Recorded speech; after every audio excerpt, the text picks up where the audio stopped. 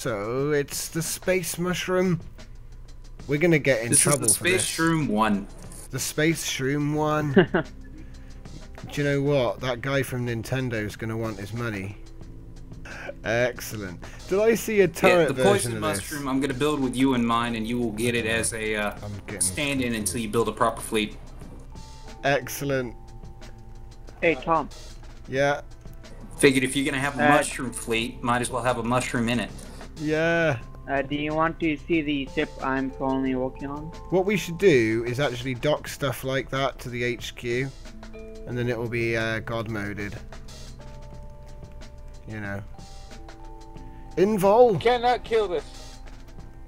Yeah, and then I can like collect them like little garden gnomes. Get all this crazy stuff attached to the station, and then it'll get migrated every time because, well, in theory. YOLO ho ho ho. Well, there's still a lot of room inside for internals and such. Right now, it's just got temporary stuff. It does have 8 of your 9972 engines in it. Whoa, nice. And there's room to put another 6 in here if I wanted. Cool. So what's this thing called? The Space Shroom 1? Yes, it is. Nice, nice. And this is what happens when a sprite artist gets bored. He takes 2D images and turns them into 3D ships. Yeah, but that's what I love. I love this stuff. This looks great.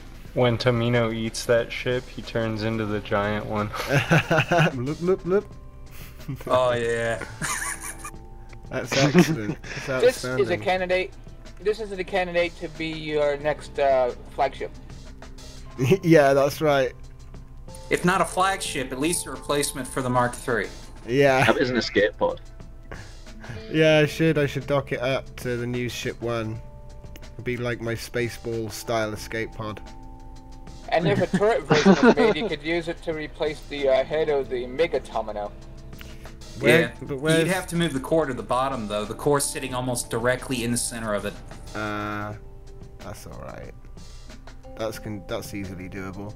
Oh, is this Ethior? Is this you here? Yar. What is this you've got?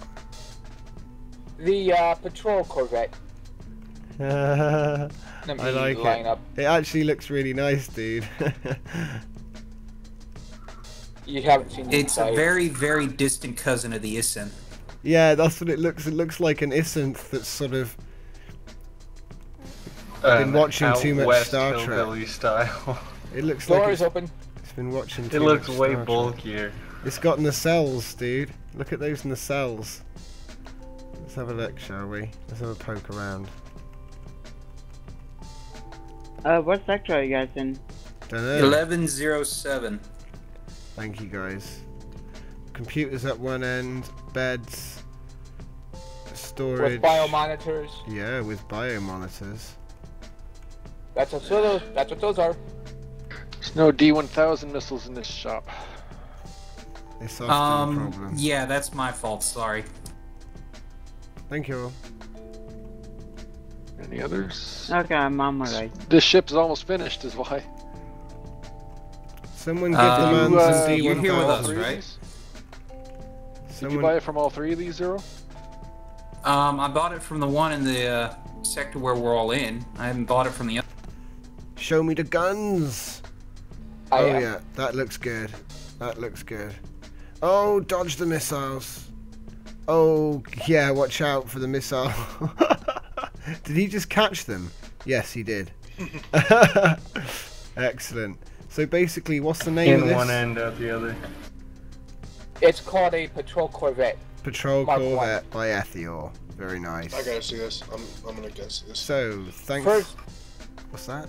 First three. It's the first three. 200 D1000s. Sorry, say again, Eth. First revision of many to come.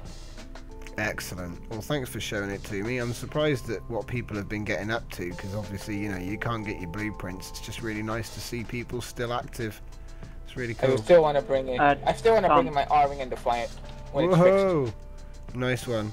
Okay, so thanks for bringing me those two, and I'll get on to the next two. So thanks for watching. See you next time.